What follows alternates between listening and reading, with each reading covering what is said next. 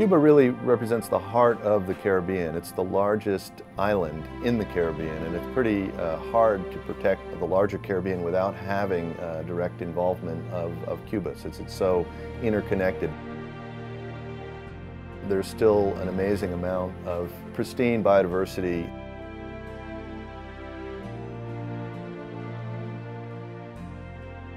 Cuba's flourishing reefs help regenerate marine life across the Caribbean. But with economic and political currents changing, Cuba's reefs are beginning to experience the increase in visitors and development that have degraded other Caribbean reefs. And those aren't the only concerns.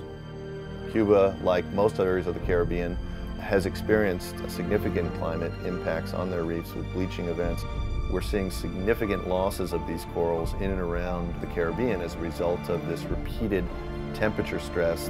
The coral is part animal and also part plant, or an algae that lives inside it.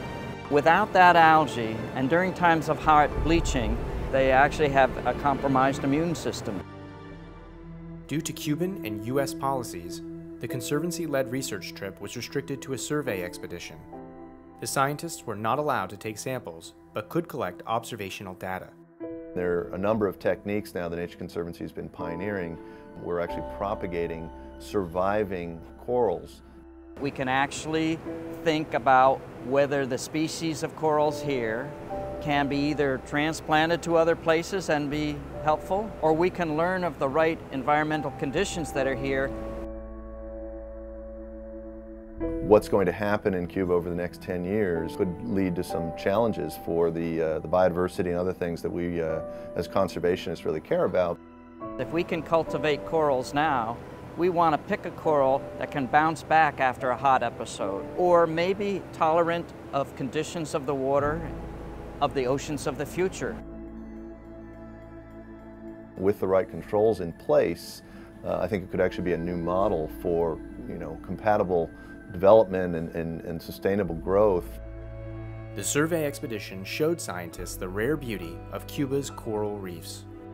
You've never lived until you've really seen a healthy reef, because it really is beautiful, and just like going through a forest that might have shrubs and may have branches and may have big trees. I hadn't seen that since 1966. It was flashbacks from when I was a teenager. There's a great opportunity to influence the next 10 years such that biodiversity is protected or at least enhanced. Can we get marine protected areas and fisheries management in such a way that it presents a new model for not only the Caribbean but for the world?